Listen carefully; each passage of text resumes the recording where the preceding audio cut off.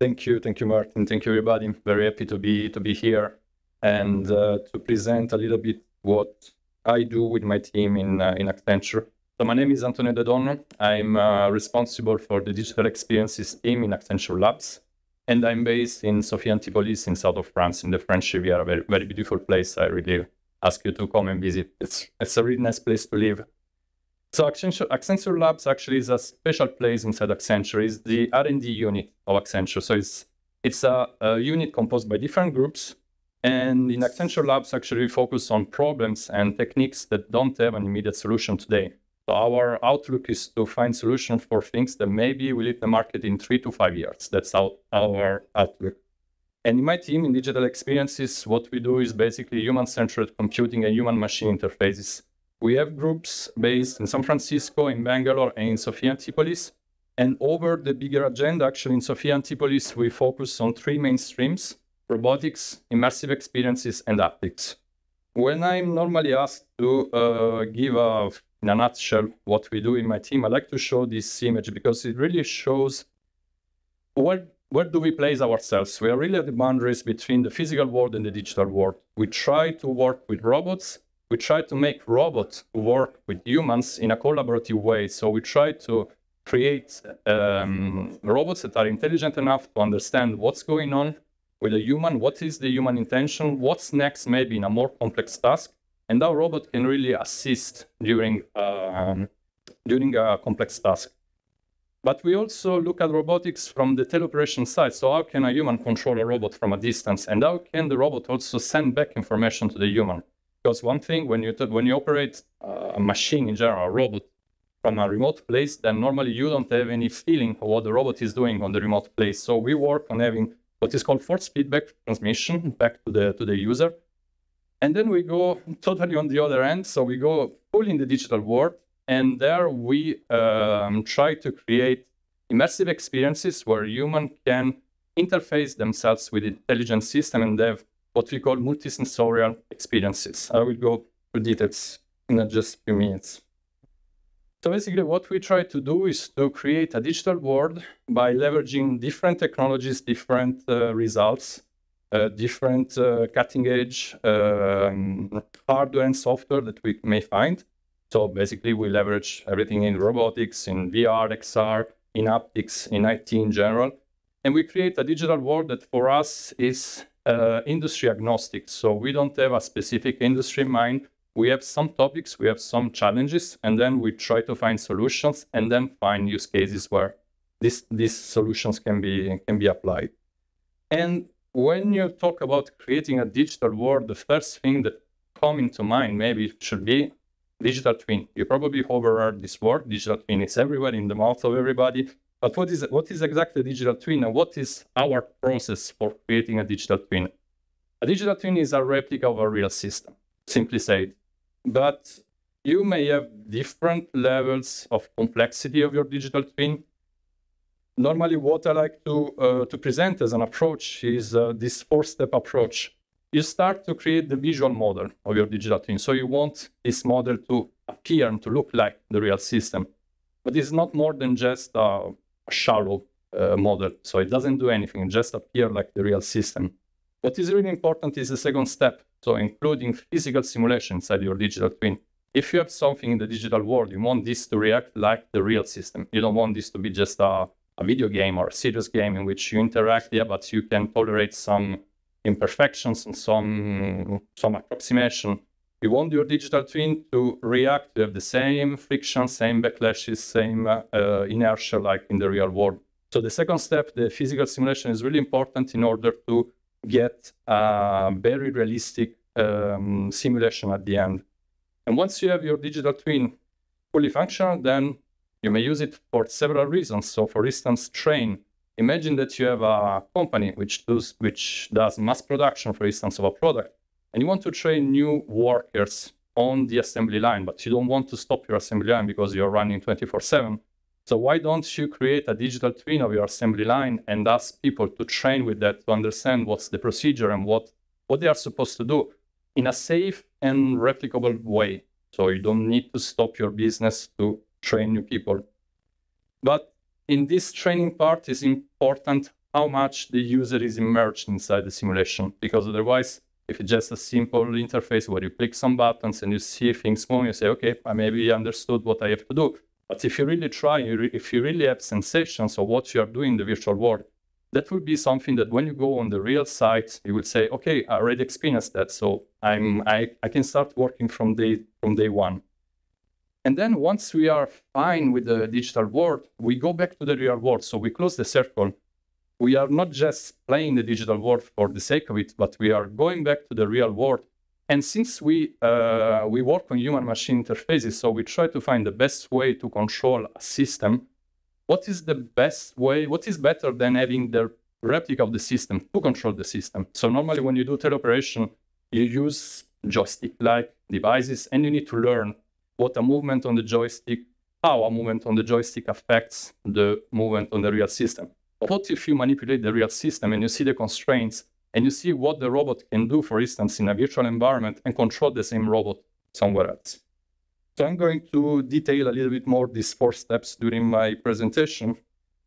Starting from the first one, actually the creation of the digital twin, which may seem straightforward. So you probably know what the most common 3D scanning technique, LiDAR scanners or 360 imaging. So there are several ways to create a visual model of the digital twin. Sometimes some companies already have assets, so they don't need even to scan a workflow or a machine. They already have the CAD models of them. But sometimes it's also interesting and useful to be able to update your digital twin or your digital environment, because maybe you just bought a new machine or maybe there was a change. You don't want to rescan everything. You want just to update one single part.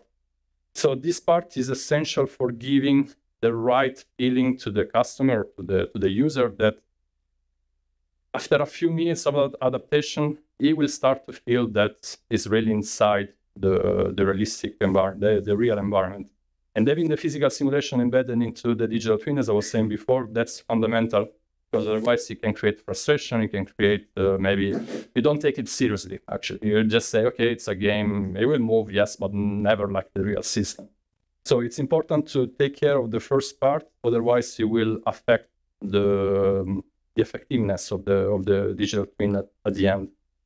And as I was saying before, learning is one of the most important use case when you have a digital twin.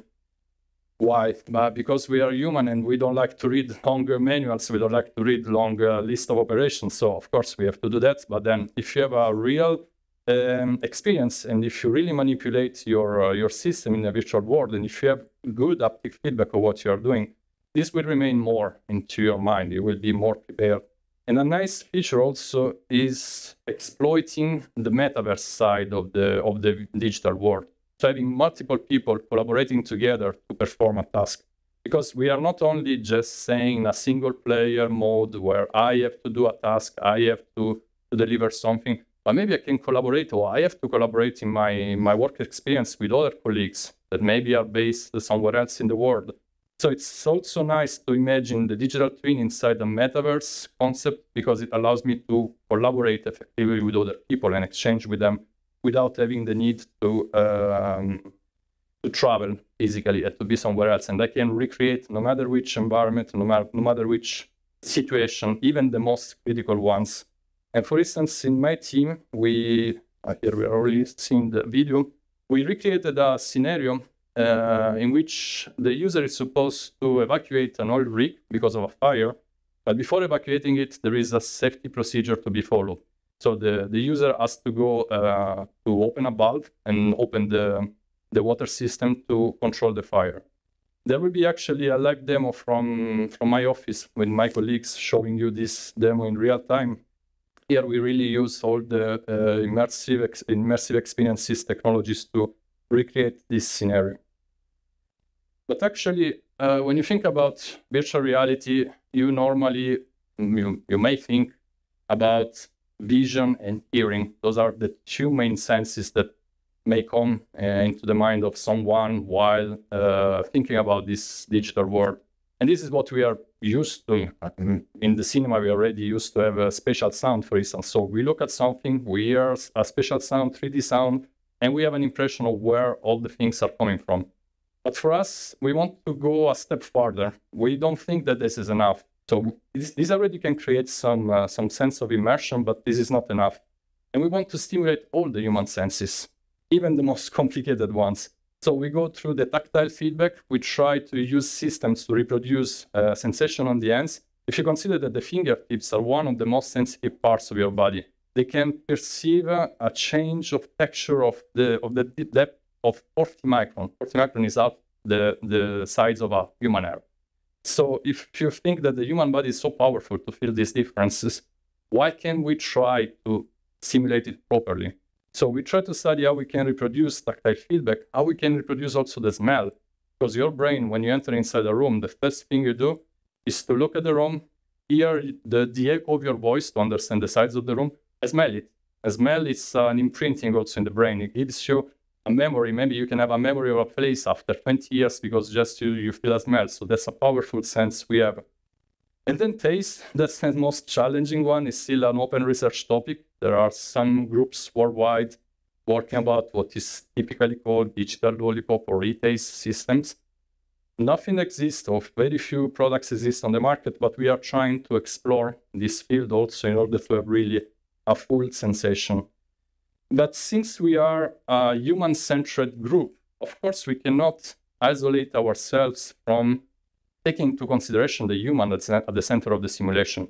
So we don't want to reproduce, we don't want to offer the same static simulation to everybody. We want to take into account how the user is reacting while being into a digital experience, into a virtual experience. So what we do, basically, we try to collect human body reactions, we try to collect biosignals, such as brain waves, brain activity, muscular activity, change of pH, heart rate. And all of this because maybe we want to detect if someone is stressed during an experience like that, if he's annoyed, if he's involved into the experience, and then tune the experience according to that. So the idea is not to propose the same story to everybody, but really to do a custom experience according to the reaction of everybody. Because we saw and we observed that some people have dizziness when they are in a virtual environment. Some people are distracted by many details. Some people are really involved into the experience. So this diversity of reaction led us to think that it's important to take into account the human in the experience, not just having the same static thing. And we recently started to explore this multisensorial simulation in the healthcare and well-being environment. Here, that's just the beginning of a project we recently started in my team, which is intended to help people with memory issues. So how can we support people having cognitive and memory issues to retain objects, to develop short-term and long-term memory? So we propose different scenarios, and we will see also a demo later on from my colleagues. We propose different scenarios. We ask people to remember objects and then to go again through the scene and replace them correctly at the place in which they were at the beginning. And we do this both using VR technologies, but also just simple 3D technology, I would say, just stay in front of a desktop. And then when we start to play around this interface between physical and digital, we can also think about other use cases. We recently started a project with a very well-known car manufacturer. And for them, we are exploring how car designers can experience their ideas in mixing physical and digital. What does it mean? So car designers, they basically spend hours trying to create a new concept for car interior and exterior, passing from their sketches to a 3D model. And then this 3D model normally goes through rapid prototyping. They create maquette of this car interior, and they are normally lengthy and expensive. But that's the only way for them to really see realistically what they are going to propose to the management. So we are working with them now to imagine how we can combine physical elements and digital elements in order to give these designers a realistic sensation of their design, doing rapid prototyping, not waiting for a physical prototype, but experiencing and using VR and haptics, experiencing the idea and intervene online, changing maybe some options, evaluating how much one option can impact the design of the car, the space around, or the illumination inside the car. And then, as I was saying at the beginning, we jump back to the real world. So we create this interface, we create this connection between physical and digital, but then at some point we always have some machines in the real world that have to react to our requests. So what we do, we focus, as I was saying before, to operating intelligent machines from a distance by having also force feedback. And we exploit technologies that are normally part of the VR environment, like, for instance, the haptic feedback and the haptic gloves. We try to use them also in the real world, because you don't need to be totally in a VR environment. You can be in an extended reality environment and maybe having some haptic feedback feeling on your hands. But we also explore how, in the collaborative robotics field, we explore how robots can take a part of the complexity of a task and do them autonomously. Autonomously doesn't mean they are pre-programmed to do something, but they understand something, they can propose a solution. They may interact with a human saying, I'm seeing that this is broken, do you want me to fix it? Or maybe they can take just an action if they are entitled to. I was seeing some questions before about danger and how robots can interact with people. It's up to us. We decide the rules, and we should decide the rules about the boundaries of autonomous robotics. But that's also one of the topics we work on, and we like the idea of having the robot like a companion for humans, not totally a substitute, except, as Maria was saying, when you have a dangerous task, of course, you prefer a machine to do it rather than risking your life. And the concept of teleoperation, I think, is familiar to all of you. The use case we imagined was in an industrial environment. Imagine you have a few skilled technicians that may need to go into different plants and be sure that there is a procedure that is constantly checked and executed that way. And instead of doing that, we imagine having intelligent machines on site, and the operator would remain remotely to control these machines and to be sure that the procedure is followed as expected. And this control can be really a full control of the robot, like we do in our lab. We have this 4-legged robot from Boston Dynamics. We can control it using different interfaces. Here we are controlling it through a simple joystick. We are also now working on having a haptic device with force feedback for controlling the arm, which is on top of the robot. And this is something that very soon my dear colleagues in Sophia Antipolis will show you. We create the digital twin of the robot and we interact with it. So we really grab it in the virtual environment, we move it, and we have the real robot somewhere else. In our case, it's just beside. Of course, we are in our lab. But imagine, it can be thousands of kilometers away. And the way in which you move the virtual robot, create a plan, create a scenario that you can pre-visualize before sending it to the robot. So you can also verify that the robot will do what you expect it to do before controlling it. And with this, probably I will now pass the line to my colleagues in Sophia Antipolis and let them show you live some of the things I was talking about.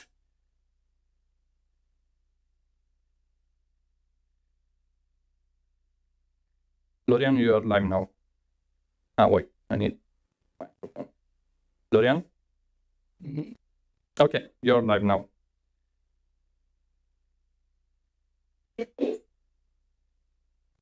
Oh, sorry. Oh, I need to move. Could you see me here? Now, yes, probably. Okay, perfect. Could you hear me also correctly? Yes. Perfect. So, hi everyone. So, I'm Lauriane Savaron. I'm part of the Accenture Labs in Sophia Antipolis, and I'm very happy to be connected with you to show you part of the R&D use cases with Jeremy that you can see here in the windows from the beautiful showcase that we have here in Sophia. So I just would like to start to say words about what we are doing in the labs. I assume you have already a nice view with the presentation from Antonio, but I also would like to say that globally in the labs around the world, we are doing applied R&D. So it means that we are exploring different types of technologies such as virtual reality, robotics, artificial intelligence, bioinnovation, and so on.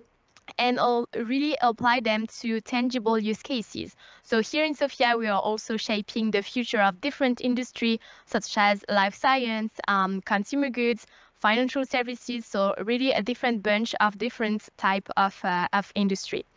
Antonio has probably already introduced what the digital experiences is doing globally around the world, and more specifically in Sophia Antipolis.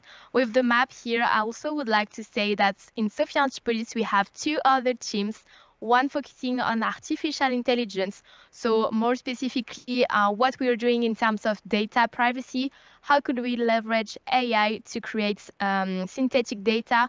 How could we comply with different regulation on the market? And how could we preserve, of course, the privacy of people in terms of data perspective? The other team here in Sophia Antipolis is system and platforms. So here they are looking at high performance computing and also complementing the work on robotics that digital experiences is doing here in Sophia, but more from robot to robot communication. So basically, if I have a robotic split, how can I leverage them? How can I control them? So, and of course, we have a beautiful digital experiences team, but I don't want to spoil the rest of the tour because you are going to meet Jeremy from Antonio's team to bring to life all the use cases that we have built in Sophia Antipolis.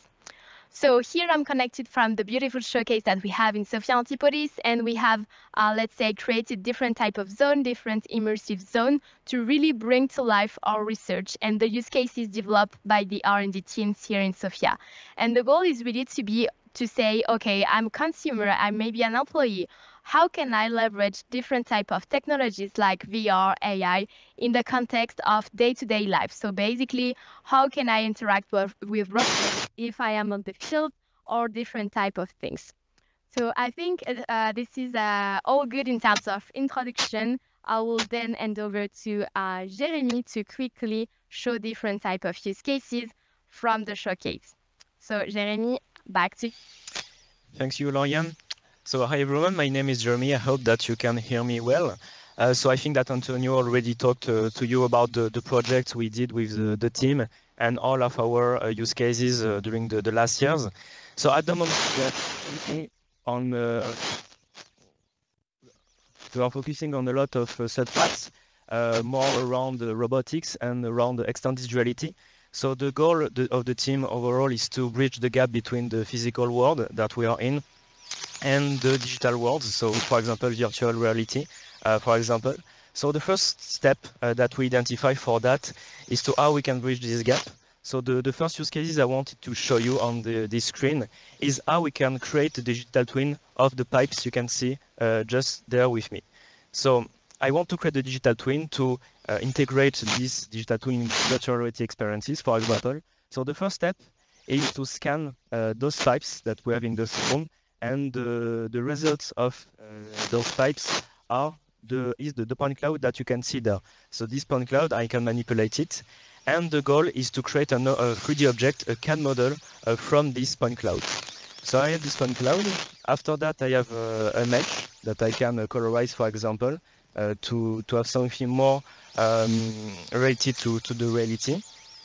After that, I will have an improved mesh. So for example, you can see that the mesh now is polygonized. I have something more realistic. And after that, we'll have a 3D model, a CAD model that I can interact with. So for example, here the software is telling me that this valve has a problem. So I can create another valve. I can integrate another valve to make some tests on the 3D model, for example. So I will here upload a new valve, and I can change the model like that. So instead of doing it in reality, so each time changing the valve, I can do the test, the simulation on the digital twin, and it's for the time and for the cost, it's better. And for example, I have other data there, data on the performance, data on the production, and also the sustainability. For example, by changing this valve, I will save 4.2 tons of CO2 per year, for example. So now that we have those pipes, the digital twin of those pipes, the thing is that we want to integrate it in virtual reality application, for example, for training. So we'll join my colleague Jeff, who is in this big device that you can see there called the Omni. So we create an application, a virtual reality application with a lot of immersive tool. So we have, for example, so the Omni to work and to run for Jeff to know the distance in the application instead of teleporting, for example, in the virtual reality application. We add also, you can see a tracker on the headset, so Jeff can use his hand directly. And in the application, you will see in a moment that we have the pipes that we generated just before, just here. And Jeff can interact with those pipes, so we can do some tests on those pipes. So here the use case is more you are on the Auric platform and you have to escape from this Auric platform, and Jeff has to do some steps to evacuate the platform, but he has to reach some security goals. So he can push some lever, turn some valves, and for that we create an immersive application. So the Omni, for example, we can add also haptic feedbacks with the on the end, and also we have a Tesla suite, a combination, a full haptic combination for Jeff to feel everything in the app. So there is an example of what we did with a digital twin. I will show you something now more around the medical aspect. So we are creating an application for the memory. So I think Antonio just mentioned it. I will just show you a video of how it looked like at the moment. So we developed what we call Memento VR. So we have a 3D application, a VR application, and a desktop application for that application. And the goal of this is to, you are in an environment, you have the choice between 3 environments, and the goal is to remember 10 objects, and after you have to replace it. So at the moment we are creating, like I said, 3D environments and also desktop environments to make some comparison between what is the best for which people. And the goal in this application also is to create the most intuitive user experience and user interfaces for the people to understand and to be the most clear and the most comfortable in the application. So there is the one of the environment. So you have the apartment, and you can you have the ends directly. So you can take an object, place it where you want. So we made some tests to see what is the best for the people, the VR environment, also the desktop. And what we are actually doing is how we can improve this application. So for example, a generative AI to create an environment directly by the voice, for example, speech to 3D, for people to be more comfortable in an environment that he chose. And also we are leveraging with one of our team in San Francisco, how we can add headsets like EEG headsets to take the performance of the people in the application, and for example to predict what the people will remember well, what they don't remember well, for example. So we have a lot of things to improve in the application, but it's a work in progress. So as already mentioned, and I think Antonio already mentioned it also, so we are working a lot around virtual reality, but also a lot around robotics. So I will show to you 2 demos that we created a few years ago around the robotics. So the first one, I talked about a digital twin. So there you can see that I have the Panda robot, and the goal of the demo I want to show to you now is how I can control this robot. But for example, I'm at home or remotely, and I want to take the control of this robot thanks to his digital twin. So I hope that you can see what I'm seeing, yes, in the screen just there. So you can see that I have the digital twin of the showroom I'm in, and also the robot, the Panda robot. And what I will do is to take the control of the digital twin. So I can take it like I will take the real robot. We replicate all the physical constraints on the digital twin. So we'll ask him to go on a few positions. So 3, for example. I will complete my action. I will launch a preview for security reason to be sure that I don't make any mistake in the up, and I will execute. So you can see that from the digital twin to the real robot, the order are sending. And what is interesting for us is that the both are synchronized. So I can send order from the digital twin to the real robot, but on the other end, I can take there the control of the real robot, and you can see that the digital twin is also moving. So we have a bidirectional communication channel between the two, so the digital twin and the real robot. And what is interesting there also is that we can program a robot without any code, so you don't have to know how to code a robot in Python or in C++, for example. You can do it directly with this type of application. So it's a type of teleoperation. So that was the first use cases, and I will show to you the second that we developed just after.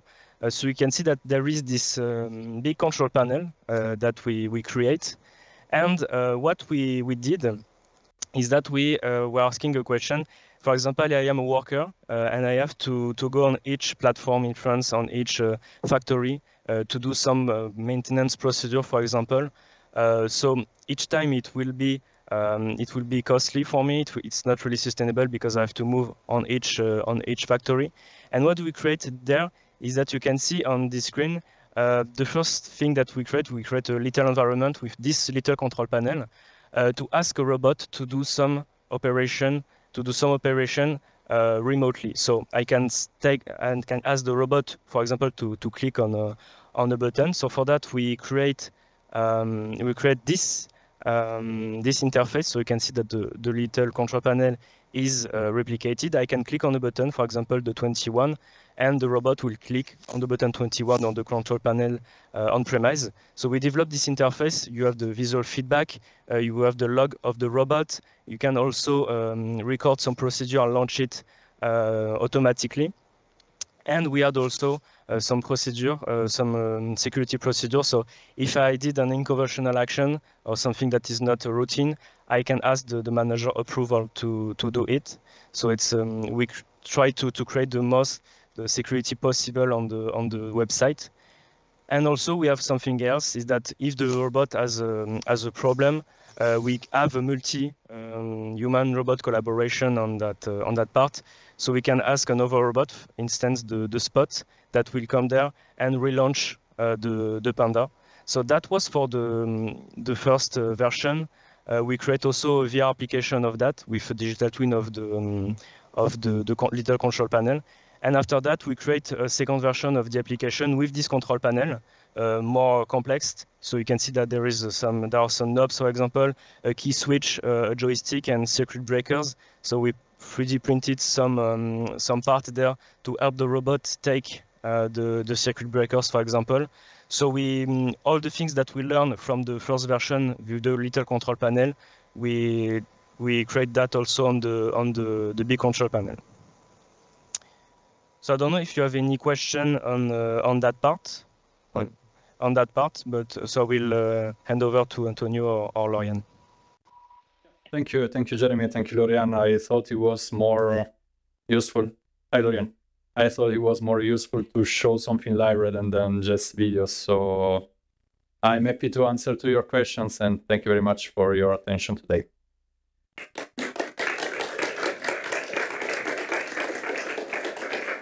So the winner is I feel sick anytime I'm trying VR. Do you think I can get used it after a while? So it was a common question. Yeah. There are some techniques to reduce dizziness. Yes, it depends on how the VR environment is done. The dizziness comes from the fact that the eyes are seeing something moving while the ears are stationary. So you're not moving, your brain is strict. You have the sensation by your eyes that something is moving, but you are stationary. So that's what creates dizziness. Some people are more keen than others to feel that. On our side, let's say on the engineering side, we can do something to try to reduce it. Of course, there will still be people sick of VR. That's something we cannot play on. But actually, with a multisensorial experience, you can trick again your brain to have this sensation. And what we showed before with the Omni platform, that's exactly for this feeling. So you move on an inertial platform, you work in place, but your brain starts to feel that there is a movement ongoing. So that reduces a lot also decisions. Great. A quick question, I hope. How much does the Boston Dynamics dog cost? Just a sum. Short answer, but big price. Actually, Boston Dynamics is not for consumer selling right now. You may enter in contact with Boston Dynamics and ask for a quote. I know that they don't have an official price and probably not allowed to tell a final price, but it depends on many things. It depends on the options. It depends on what you ask them to do. We are in the 6 figures range, so it's pretty expensive. Okay. We cannot wear VR headset all day. What can be the solutions? Are there some applications without? Yeah, right. So the VR headset, of course, is cumbersome. You don't want to wear a VR headset more than probably 1 hour, I would say. So the solution would be what is called extended reality, going through maybe some smart glasses, having an overlay of digital content over the real life. So this AR or XR glasses are much lighter and less demanding. But I have to say that since the beginning, let's say early 2000 of the VR era, right now the new headsets are lighter and slimmer, so they are starting to become more comfortable. But remains the fact that you will not wear it 18 hours per day. That's for sure. Exactly. Right now, immersive experience seem to require really expensive gadgets that are not affordable for everyone. How do you see this technology being adopted by the mainstream public? Do you think what will ever happen, or will it remain as a tool for very specific use cases? Yeah, so that's correct. But as it happens on every consumer technology, it starts to be very expensive at the beginning, then you have the scale in production and it becomes accessible to everybody. I remember my father buying the first mobile phone in, 1996 maybe, and it was costing a lot, really a lot, like 3 iPhones of today probably. And right now you can buy a smartphone with 150 euros, even less if you want. So it all depends to the scale of the economics. When more people adopt a technology, then it will become accessible to everybody. Let me maybe just add also, we were talking about social interactions and how robots affect, and also VR technologies can be intended as something like a barrier to social interactions. Our vision is not to substitute the real world with the digital world. It's just to enhance humans in some part of their day, some part of their lives to interact with the digital systems. But of course, we encourage people to continue to meet each other and to have relationships like in real life. So these systems are supposed to be, in our case, we put ourselves into a work environment and we see how these experiences can work in the work environment. It could be also in the everyday life, but honestly, we should not be also scared of imagining a total digital world where everybody will work with a VR headset on. That's a little bit alienating. Great. So maybe the last question, like if we can. Haptic tasks used to be a challenge for robots. What are the latest advances that made possible more complex tasks like catching or of unexpected fallen object? So I believe the question is about grasping of the robot. So how can as an example, one. Okay. Yeah. As you saw probably in our video, we use a robot. So the robots are well known now, and then they have kinematics that we all know. What makes a difference is the end effector. So what is attached at the end of the robot? And right now we have robotic hands, we have special grasper, we have pick-low graspers.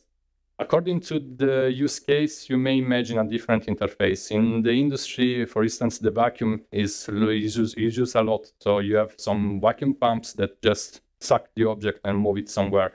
It really depends on the use case. I would say that for a generic application, the robotic hand starts to have a good resolution and granularity to adapt to the task. And also what is important here is the force feedback on the robot side. So not only what we transmit back to the user, but also what the robot is feeling while grabbing something, avoiding to just squishing an object and applying the right force while grasping.